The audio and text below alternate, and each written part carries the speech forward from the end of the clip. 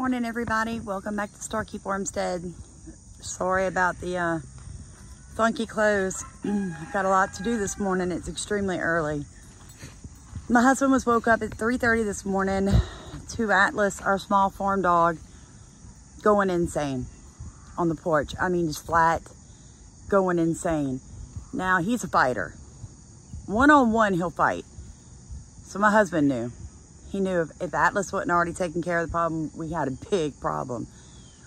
So he grabbed his 410 and a flashlight, made it around this pond towards the rabbitry where he could hear the noise, and realized we had 4 medium-sized dogs attempting to stand where we keep our compost pile and leap into or onto the cages where the rabbits hang. Like we hang our cages. I'll take you over there in a second and show you the infrastructure. I need to stay out of there for a little while though. The rabbits are traumatized. It's just, all I can say is thank you, God, for protecting what you gave me at all times. What should have been a complete and utter massacre ended up with only 3 dead rabbits.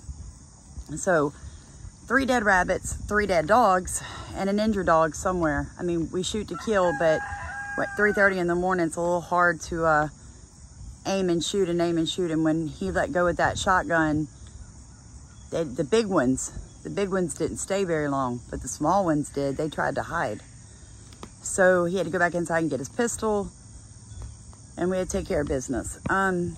Guys, we love animals. All right, you've seen so many videos of my German Shepherd and my Dachshund, our chickens, our quail, our rabbits, even our red wigglers. Like, we truly love animals, or we wouldn't be doing what we're doing. So this in one of our other videos, an untrained dog, any untrained dog, is a predator to your livestock, any livestock. So having said that, and that's exactly how I feel, that's how I believe, that's why my dogs are flipping trained, people. That's why I train my flipping dogs. Nobody wants to wake up in the morning and start shooting dogs. Like, nobody does. Nobody wants to wake up and realize you just lost $45 in meat. Have 2 pregnant does due now. Neither one of them kindled. This is actually day 32, so they were due last night. Thank you, God.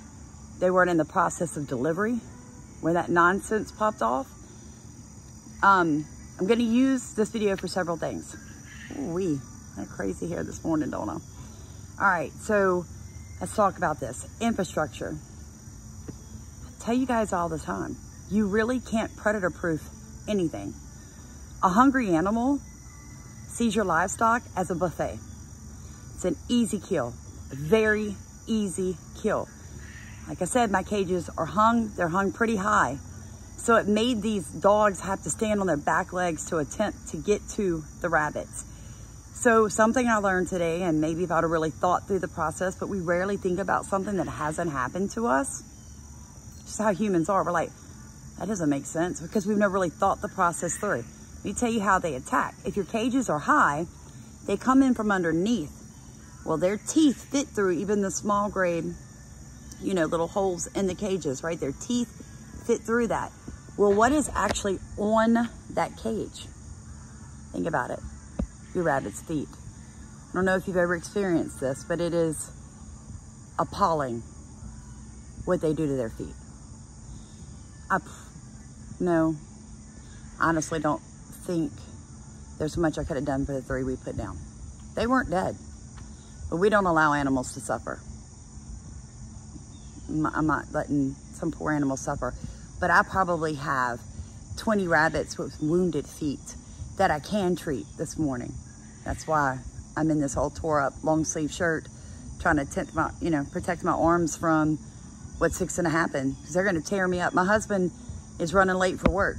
He had to load up all kinds of dead stuff this morning and then clean the truck. You know, I mean, you can only do so much. The man has to work.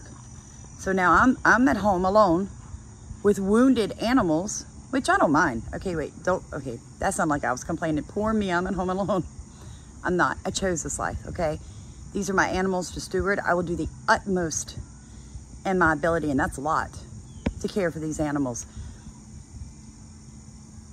I just want you to realize, stop dropping your animals off in a city or the country and be like, they'll be okay, somebody will find them and take care of them. Well, we took care of them for you. 3 of them, and 1 of them's wounded, and I hate that. Hate that. Like, that hurts my heart more than the fact that we just killed, the 3 we killed, is the one that's wounded out there. It's not like anything to suffer. That's ridiculous.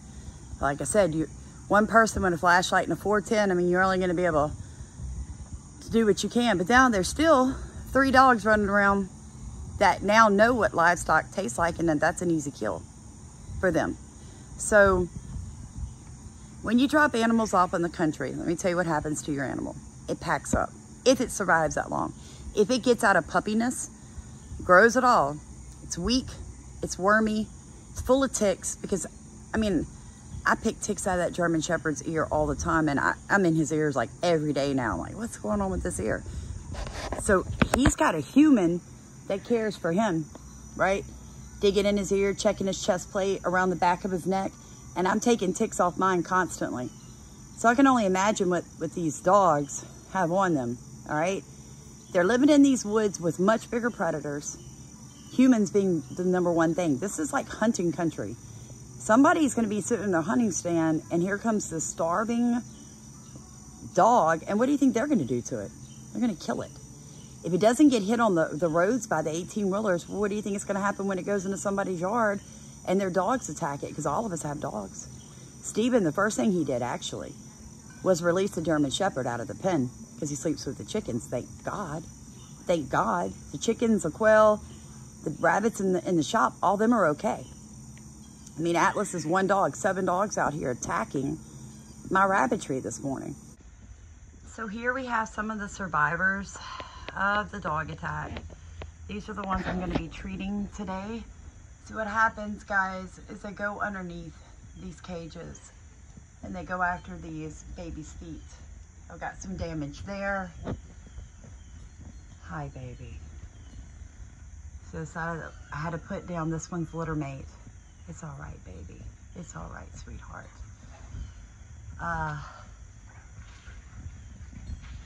She got hit, her feet. Like I said earlier, thank God they had their boxes to get on. These are both due. I don't know, they're not kenneling. My bucks seem to be okay. My husband said that our main buck right here may have some damage to his feet, but I don't see any blood. This little guy is okay. So we lost a total of 3. We lost 1 out of this group, 1 out of this group. These guys took it hard down here, y'all. Look at their fur. I mean, look at that baby trying to hop. I'm gonna try to save these 2. I know you're probably thinking, it doesn't look bad, surely you can save them. Let me explain to you how rabbits work. If these turn into big massive sores, they're just gonna suffer. So I also lost 1 in this group. I actually had just done some video on these 2 beautiful California mixes right here, and was telling you I was hoping one of them was a female, but look at all that blood. So that's how they kill you rabbits when they come in. I do have hanging cages. Yep, lots of fur in here. This is where our mothers deliver. You know anything about rabbits, you know that the mom's gonna pull all of her additional extra fur out to cover her naked babies. So rabbitry is to say with a lot of fur. I mean, I have a shop back in there, and about once a month I try to suck as much up of as I can, but I've learned that it doesn't affect them. Let me show you how I am going to treat all of these feet wounds. A warm Epsom salt soak. So this water is warm, it is not hot, it is not cold. The Epsom salt has now dissolved in it. Epsom salt is really good for soreness. Probably need to go get a little table salt and put that in there too. That's really good for infection. I've got gloves. I've got a dry towel to pat them dry afterwards. I'm gonna put this rag into the pot. And I've got iodine, all right? 2% mild. After I pat them dry, I will use the iodine right here to put on top of all the wounds. What is it, Atlas? You did good waking us up. You just a little fella. I know you could take the possum, but Mom's proud of you for not attempting to take 7 dogs. And like we said, the German Shepherd, Hammer, he stays in the chicken coop at night, so we'd not lose any chickens. But it's just bad. I can't show you all the blood, I don't want to, but it's all underneath the cages where I catch the manure. On the back sides of those totes, they had all been knocked over. The dogs were attempting to stand on them. So I probably need to rethink that too. Because like I told you, my cages hang, which was a huge plus because that means the cages rock when something attempts to get on them. So the cages were rocking, which probably really helped the rabbits be able to move as much as they did and keep the dogs off balance until they figured out that they could knock these over and stand on them. Okay, so lesson learned. Yeah, it's great. It does keep your floor a little less covered in poop and all that great stuff. But you notice the German Shepherd is doing a lot of sniffing. He can smell the blood, he can smell the dogs. But notice what he's not doing, guys. He's not bothering the rabbits above him at all. Like we have a video out where he saved a baby rabbit that had come out of one of these cages and carried it to my parents for me. Like he knows these are his to protect. I could put him on the ground, he would just watch them. So if you do what I do and you catch manure underneath your kennels, I advise that you move it out. Let the poop go to the ground, just shovel. It's gonna add a little extra work to me, but I'm okay with that because now I realize that the dogs are gonna use whatever they can to balance to get to your rabbits. Oop, I left that cage open and Mama's trying to come out. It's all right, sweetheart. It's all right, I'm coming to treat your feet right now. All right, guys, I need to go. I've got a lot of treating to do. I probably won't be able to get any filming of it because I'll be doing it by myself. Like I said, my husband had to go to work. Say a little prayer for my rabbits. I know, they're okay, Hammer. I know you smell the dogs. All right, guys, way worse than I thought. I've got 2, possibly 3 we're gonna put down today. The bleeding had stopped this morning. It was really dark.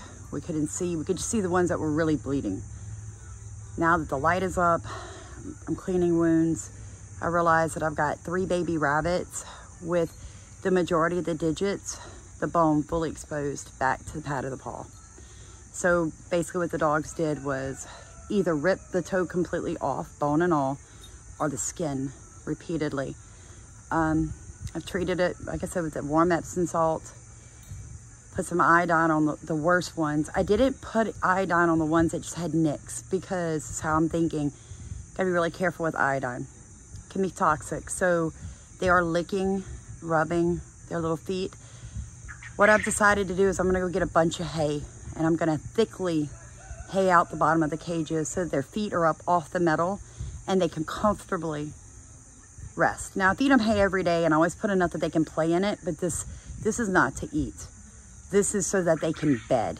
Like a wild rabbit, they can create a nest for themselves, curl up on it, and begin their healing process. I will keep an eye on them throughout the day. If they become in too much distress or too much pain, I myself will dispatch them, even though I've never done it. Y'all saw me kill my first rooster the other day. But this is why you have to learn how to put your livestock down humanely. That's why we made the other video. I'm just a little heartbroken. Like I said, I give all the glory to God that I've got any rabbits left at all. The ones in the shop, the ones in the front, and the rack and pen where the dog, my German Shepherd, can get up underneath. Those are all perfect. Perfect. All the chickens, all the quail, perfect. These guys are out here by themselves. They're a little bit more exposed, and in doing so, inevitably, I've left them to where predators can more easily get to them. It was a quick response from the small farm dog. He alerted us. He got back to the porch, really just started snarling and barking. It's a different than just a rough. There's something on the property, you know. My husband woke up, he heard it, he knew immediately, get the flashlight, get to 410, let's go take care of business. And we did. We have 1 injured dog running somewhere, 3 that got away, and 3 deceased. But that does not help the fact that these rabbits have really bad feet. Let me go see if I can get some better pictures and show you guys what we're talking about. Do you see that bone exposed right there? And look at the other one, trying to help. Licking the wound, nibbling it, trying to clean it. He's basically missing the nubs on that foot. Okay, we've got that. This little guy down here. Look, you can still see the blood here. Oh yeah, that's meat. Great. I mean, they just shredded these babies' feet. I mean, just, these weren't bad. Like I said, these are the ones that survived it. These are all the ones that have been cleaned. But this beauty right here, is probably not gonna make it. And he is beautiful, beautiful. The bottoms, I don't know, he's not gonna let me get close. There's basically no toes left on one foot. And bone exposed, sticking out in several places on the other feet. You see how they're not wanting to put any weight on their front paws. It's heartbreaking. Look at that. Just trying to help a brother out, literally. You can see the bone where she's licking. That's bone. She's moving that burr back, exposing that bone, trying to clean it. That's why I said I have to be very careful with the iodine, because they're trying to clean each other's wounds.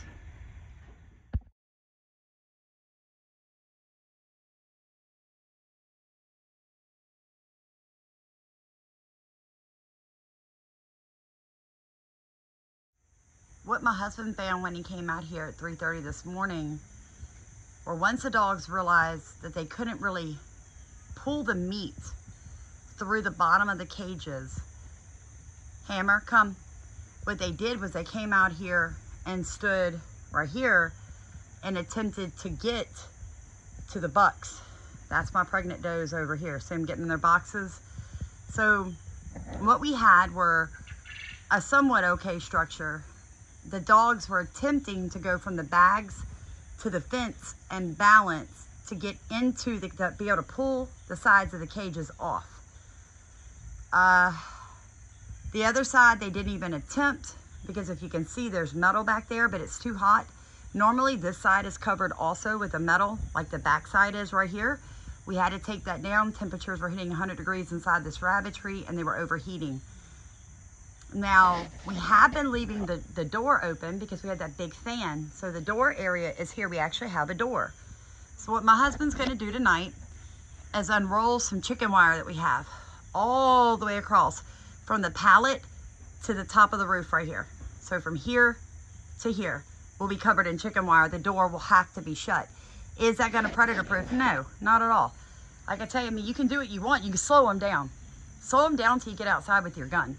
That leaves that big corner open right there, but they'd have to get up on the pallet and jump. A lot of these animals are sick, hungry, starving. They aren't gonna really have too much energy. So if you can slow them down till you can get out here, you can defend your flock. You can release your dogs. Like I said, the small dog was out. Atlas, you a good boy? He was out. The guy's 7 dogs, look at his size. He was in the coop with the chickens. My husband released him, came out with the guns, and you've heard the rest of the story.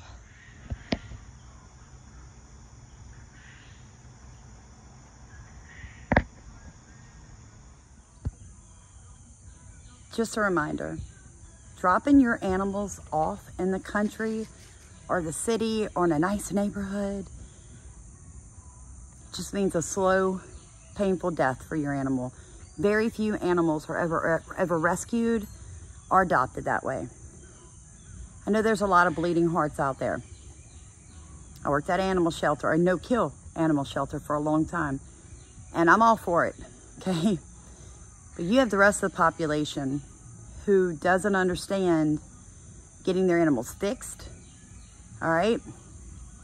Or properly disposing of their animals if they're not gonna keep them. A lot of people are gonna have a problem with what I just said. Yes, I just said properly dispose of your animals if you're not gonna take care of them. Kill them humanely, including dogs and cats. Quit dropping them off, making them somebody else's problem. Because like I said, whoever dropped these 3 puppies off, guess what? You didn't give them a better life. The white one was so aggressive. People in the neighborhood were just telling me this morning when I made my phone calls, hey guys, don't worry, these dogs are gone, but we still have a pack of dogs running. They're like, you know, that little white one was super aggressive. Yeah, he was not much bigger than my Dachshund.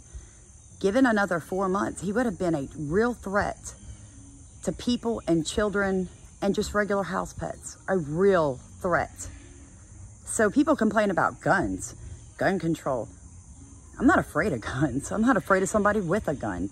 I am a little taken back when I have an animal that's gone feral, a domesticated animal that's gone feral, that's in my yard growling at me, or my animals are going after my livestock because they're starving. Now, those 4 bigger dogs might be somebody's dog. Probably is out here.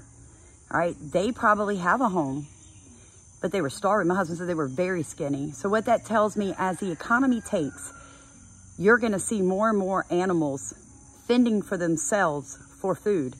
Because when it comes down to it, most Americans, most humans would say, I'm gonna feed my family before I feed my dogs. So in their mind, they're just gonna release the dogs, go drop them off in the woods and be like, oh, they're gonna make it, they're gonna find food. No, they're not, we're gonna kill them. Because they're gonna come after my livestock. This is my livelihood. I'm gonna feed my family and my animals before I worry about a stray animal, period. Period. I never take dogs. People ask me all the time, would you please take my dog? No, I won't. You know why? Because I have to rehabilitate it and I have to train it, and that takes so much time. I don't have that kind of time right now. All right, I put that time into my animals. That's why you don't have to worry about my animals attacking my animals. Literally, you know, my animals won't attack the livestock. So, quit being naive people with your animals. Get them fixed. If you cannot get them fixed, they get pregnant and they have puppies. Don't come drop them off out here in the country. Don't do it. Be man enough or woman enough. If you don't have an animal shelter near you, or you don't have the money to take them to a no-kill shelter or an adoption agency that's going to charge you $45 or $95 per animal for you to give that animal up, if you don't have the money for that, put a bullet in them. I mean that. I don't care who likes it or who gets upset, who tells me I'm cruel and inhumane. You need to wake up, get out your bubble. What happened to those rabbits was avoidable. Partially on my part. Like I said, I learned a few things about my infrastructure. Had the door open due to the heat, so that in the evening that cool air is being pulled through that door, and had buckets underneath the cages to catch manure. Both those things will change today on Starkey Farmstead, because I see the problem and I look for a solution. Will that be the fix all? No. My husband will also add chicken wire to slow them down. Is that going to stop another attack? Probably not. But if I can slow the animals down long enough to get my animals out here, and my husband and myself out here with a gun and a flashlight, I can stop that attack real easy. Real easy. So you can call me cruel, inhumane, whatever you want. My husband made a video about this yesterday, a 60-second short. Protect your family at all costs. Protect your property, protect your family. That means against other people and against animals that other people have dropped off, bleeding hearts. I'm gonna put them off in the woods. And now somebody's gonna say, you could have kept the puppies and you could have found them a home. Where am I gonna kennel them? I don't have a kennel set up for 3 feral puppies that are probably wormy and all kinds of, I don't have, no, I'm not even going to entertain that nonsense. No, they were going after my rabbits. They are no longer a threat to anybody's livestock around me, period. Call me mean. It's called life. So if you're going to homestead, get really prepared. Prepare yourself for the realities of homesteading, waking up to footless baby rabbits. Prepare. You know, I hear people talking about they had goats go deliver, and because they had good guardian dogs, they go out and there's a goat delivering in the woods, and there's all these dead coyotes and injured dogs because they've been fighting while the mother is delivering a baby. Like, your animals are on the top of the predator's food chain. They're like, oh, free food, all in one place. All we have to do is breach through the security. So what does your security on your farmstead look like? I hope it's a gun and a couple of dogs, honest to God, because nothing else is going to stop it. No amount of electric fences, no amount of double hardware wire, no amount of digging trenches and going 6 feet in the ground. If a predator wants to get into your cages, they're going to find a way to get into your cages. Your best defense on a homestead, hobby farm, that's why I say stay small, stay in. Because your best defense is you. I've got 2 acres. I can pretty much make it across this property in seconds. My dogs definitely can. My gun definitely can. If it was much bigger, I'd be very pressed to properly care for everything on this property and to be able to, I can't even imagine. Like, I'm not ready for 10 acres and you know, 300 animals. That's like craziness. That would be a 2, 3, 4 person job all day, every day. I'm not ready for that yet. I'm ready to continue learning with what God has given me, what's in my hand right now. When I pass all these tests, when I prove that I can multiply and prosper and do all of that here at Starkey Farmstead, I will begin to purchase more property and increase the size of my homestead. Start small. It's a lot, guys, to be woke up at 3:30 in the morning and have to kill dogs and then have to kill rabbits and then leave your wife at home to tend to rabbits, making notes on a notepad on which one she thinks she's probably going to have to put down. So right now I'm sitting at a little over $45 in meat going, and I very well may hit close to $60 or $75 worth of meat going today. I had buyers for these rabbits. You know, Satan comes to kill, steal, and destroy. Well, you got the wrong place. Got the wrong place, Satan. Get your hands off what God gave me. Get your hands off. Because everything that my hands touch, multiply and prospers. Period. That's what God says. I don't care what the world says, and I don't care how it looks today. Everything that Samantha touches with her hands will multiply and it will prosper. So when my does deliver today, I'm going to have twice as many babies as I normally will have. I'm speaking that into existence. So you guys have a great, beautiful, wonderful Tuesday. Thank you for watching. Just wanted to show you the realities of homesteading. Please like, comment, and subscribe your experiences. Well, please like, comment your experiences with things similar to this and how you handled it. I mean, you can get in. I like to hear stories. Go ahead, type it all out. I'll read it. And subscribe. We're going to row in each other's boats. You guys have a blessed day.